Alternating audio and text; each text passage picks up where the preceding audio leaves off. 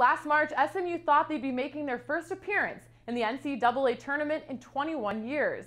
The Mustangs went into the American Championship ranked in the top 25, but an early loss to Houston played a major role in a trip to the NIT. This past Saturday, the Mustangs needed a little motivation against the Cougs, and I guess you could say a convincing 80-59 win was a little payback from the last time these two teams met. After a few bumps in the road against some of the nation's top teams in the early season non-conference schedule, the Mustangs have won 14 of their last 15 and still have high hopes to make their NCAA dreams a reality this season. You know, we got good guys that care about the game, care about each other. We're kind of family. Some of our older players are really good role models. You know, they come to practice every day with a great attitude. I'm not the easiest guy to play for, but they accept me and allow me to coach them. I have a great staff that I think the kids respect. But you want to have an atmosphere every day where kids know you care and want them to be better, and that's something that I think, you know, we've tried to do. The program's turnaround under Brown has created an atmosphere that makes guys want to come to practice. But the team's success and a renovated home floor makes for some serious magic at Moody Coliseum. It gets crazy in there. It's loud. I like it because it's a small gym, and you know it's really intimate. I feel like the fans are right there next to you, and it really gets crazy.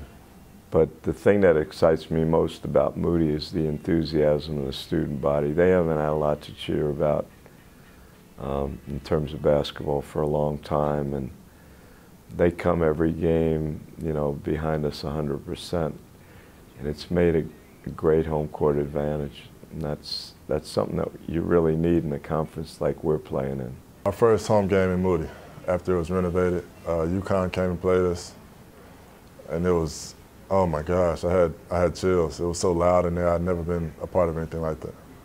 SMU has the players and the home court atmosphere to be one of the best programs in the country. So I asked Coach Brown, what's next for the Mustangs? Tomorrow's practice. You know, I don't look too far ahead. I think the thing that we got to work on is getting better. We had a chance to be great last year and, you know, acted silly in some important games. So what's next for us is to try to win a national championship. That's our goal. When we go in to recruit, that's what we tell our kids.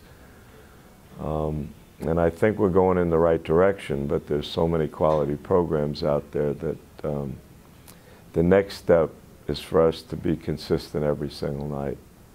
In his third year at SMU, Larry Brown has already taken the Mustangs to the next level in hopes that they'll rank amongst the most elite teams in college basketball in years to come.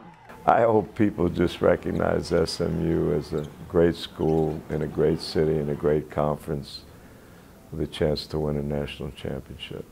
But to really get to the next level, the Mustangs just have to win.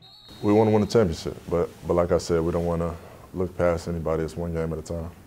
Taking that one game at a time approach has the Mustangs at 7-1 in conference play right now, and they'll take on both Florida schools this coming week in their quest for a possible American championship, but also looking to win out in hopes of an NCAA run they were looking for last year.